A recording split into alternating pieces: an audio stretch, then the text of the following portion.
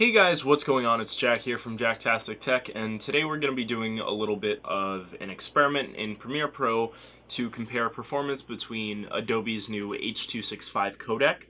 Well, they didn't make it, but they implemented it into Premiere Pro CC 2017, so we're going to see how that performs against H.264.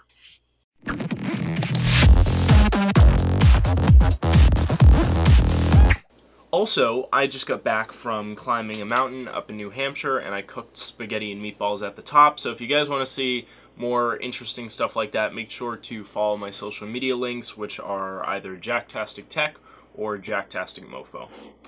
Alright, so we're going to go ahead and we're just going to open up a previous project, a video from here. So I've gone ahead and I've opened up a new project in... I've opened up an old project in Adobe Premiere Pro CC 2017. This is the $50 AMD PC video. Certain items are missing, which shouldn't be a big deal.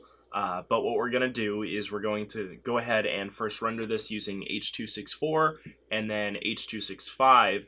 We're going to look at the average CPU usage as well as GPU usage, which I don't think Premiere Pro is going to really show much of. And then we're going to go ahead and look at the time it takes to render, and we'll take our data from that.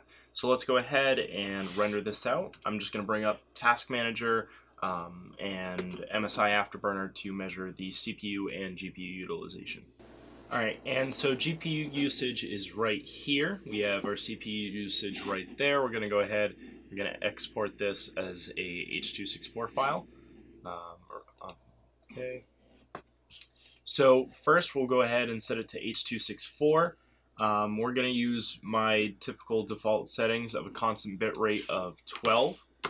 And then we're just going to go ahead and we're going to export this to the desktop.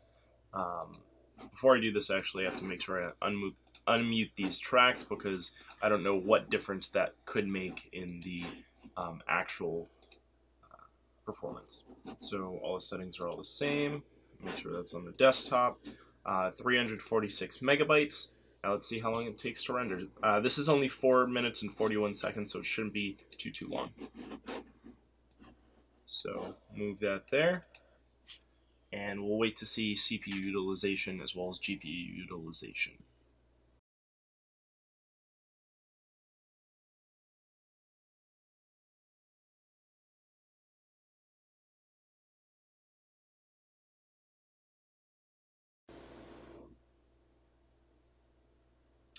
Alright, and so now it is all done recording, or rendering, and we saw a max CPU usage realistically of somewhere in the 60s. It had little spikes for like a millisecond. CPU utilization, we reached a pretty solid 72%, I saw. That was pretty consistent, but you can see the bottom 8 threads were used virtually half, where the top 16 threads, that is, was used about 90%. So let's go ahead and let's render this as a H.265 file, and then we're going to go ahead and see how the performance difference is. So H.265, same constant bitrate of 12. The reason why I use 12 and not something like 13 or 20 is mainly because YouTube compresses things as it is, and so the difference in 12 or 20 isn't going to be huge, but the file size on your drive is going to be different. And already we can see this is a higher file size using H.265. So we can go ahead and export. Let's bring these open. So this already looks like it's going to take a little bit longer, but this keeps dropping down. We're going to see after how long exactly it took. So already we're at over 90% CPU utilization.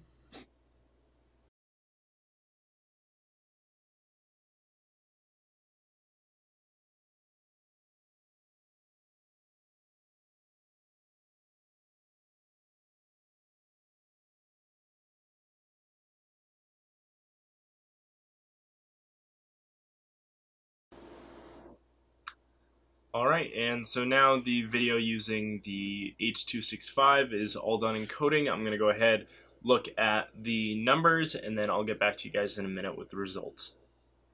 So after going back, rewatching those two little recordings, I was able to pull out all the information from them, and here's what I got. So H.264 took 100 seconds to render, which is pretty good. That's 1 minute and 40 seconds, versus H.265, which took 2 minutes and 50 seconds, or 170 seconds. That's a 70% increase in render time. So going from H.264 to H.265 would cause your render time to almost increase by 2.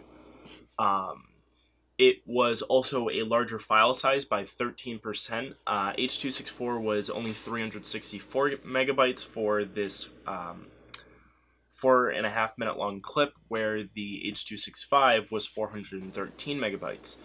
So, you know, if you're saving these videos and not deleting them after you upload them to, like, YouTube, then you're going to want to go with H.264, because 13% over 10 videos is a whole nother video if they're all the same length, of course.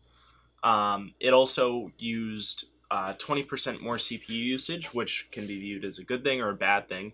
But it's kind of a bad thing when it takes longer to render and is also a larger file size. The final thing to do is to just compare video quality. And so I'm going to bring it up in VLC. I'm going to take a snapshot, and then we're going to compare 2 of the same frames. So let's go ahead and do that. Alright, and so now I have the 2 images. I'm going to go ahead and zoom in to a point of sharpness.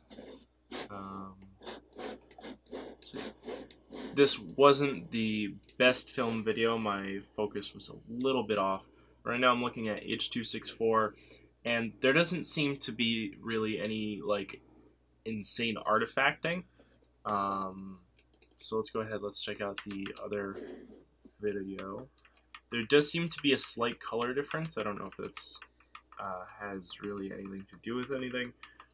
The H.265 is just a little bit darker and more saturated. But it could have a number of reasons behind it. Like I said, there doesn't seem to be much artifacting. The compression looks to be about identical. So yeah, what does all this mean? It means maybe don't use H.265 just yet. There doesn't seem to be really any large improvements. I mean, we tested with 32 processing threads, and as you guys can see, even when it used more CPU utilization, it didn't render faster. And I think that goes to the GPU utilization.